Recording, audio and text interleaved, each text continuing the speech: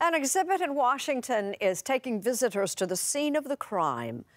And though what you're about to see isn't real, some of the images are troubling. Erin Moriarty, who's covered many an actual crime scene for 48 hours, is our guide. A warning before stepping inside the Smithsonian's Renwick Gallery in Washington, D.C. These charming dollhouses on display, they are in fact miniature death scenes, where farmer Eben Wallace is hanging from a rafter in his barn. A housewife lays just inches away from her freshly baked cake, and the entire Judson family appears to be shot to death. This is definitely the most unusual exhibition that we've done here at the museum, and I think that I've done personally. Curator Nora Atkinson organized the first and only public exhibit of what are known as the nutshell studies of unexplained death. So the blood's on her face, but also on the wall. When you first chose to put on these displays, was there a concern that this is just a little too macabre? For sure. Yeah. I wasn't sure if the public could handle it, and it's been an amazing success.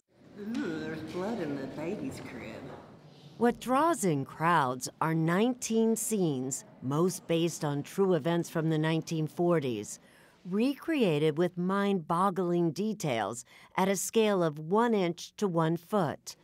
Fully stocked kitchens, tiny bookends, a half-inch rolling pin, newspapers with actual headlines. It's like a window into the past, which is really amazing.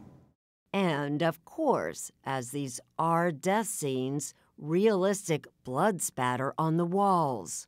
So this is called three-room dwelling. This is probably the most gruesome scene of the bunch because this is the only multiple homicide or multiple homicide-suicide.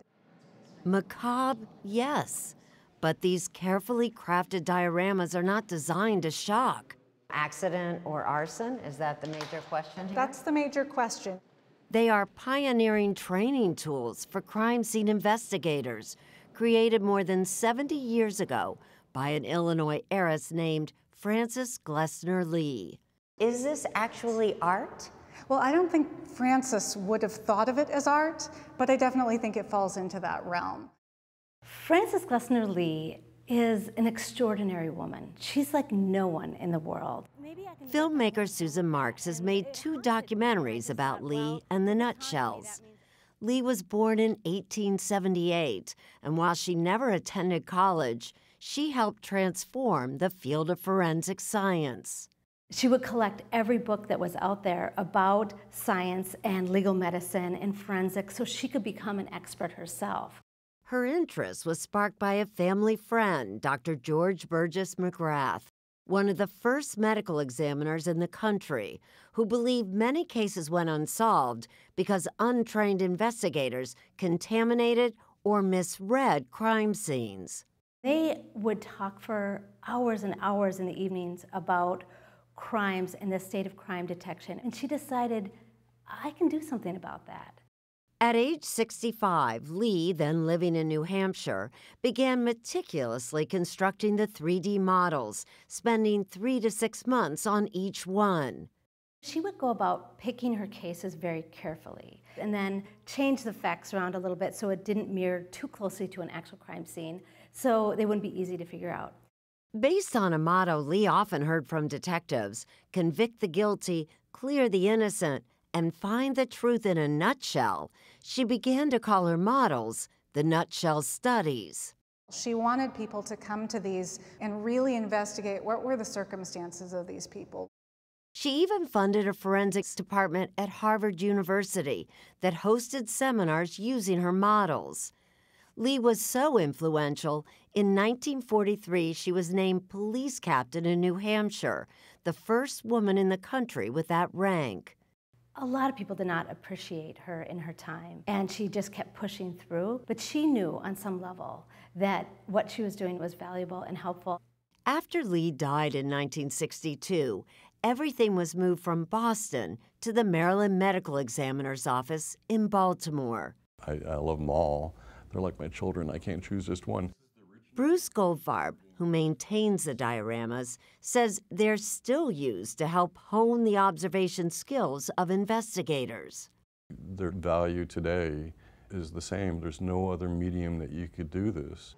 And while the crimes they depict happened more than 70 years ago, Frances Glessner Lee recognized that some things never change. There's drinking, there are prostitutes, poor people, people who are really far removed from Frances's own social circles. So why do you think she created it this way?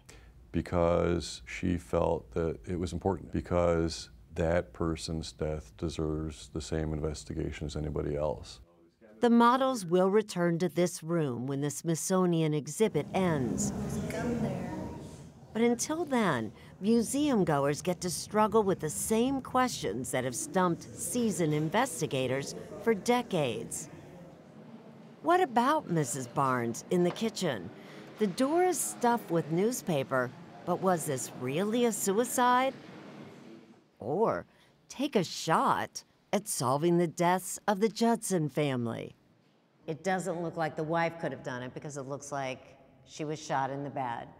And the baby couldn't have done it, obviously, so it has to be an intruder or the husband. Still, if you're hoping for actual answers, you might be disappointed. So, in the three-room dwelling, Yes. was it a murder-suicide or tell you. murders? You're not going to tell me. I can't tell you. Okay. We keep them secret. The answers are literally under lock and key. So you have to come to it with an open mind and an eye for those details and figure it out for yourself.